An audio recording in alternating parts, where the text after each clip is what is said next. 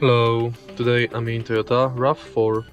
In this video I'll show you how to manage assistant menu on instrument cluster. In the beginning, take a look at the instrument cluster display and navigate through it using this panel on the steering wheel. Go to the second section, and as you can see right here, we've got cruise control info and lane departure info. Let me turn those functions on.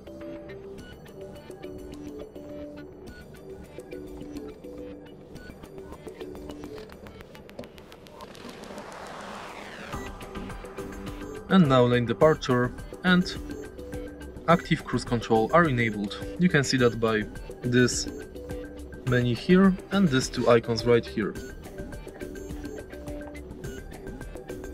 And that's basically it. If you find this video helpful, please leave a like, comment and subscribe.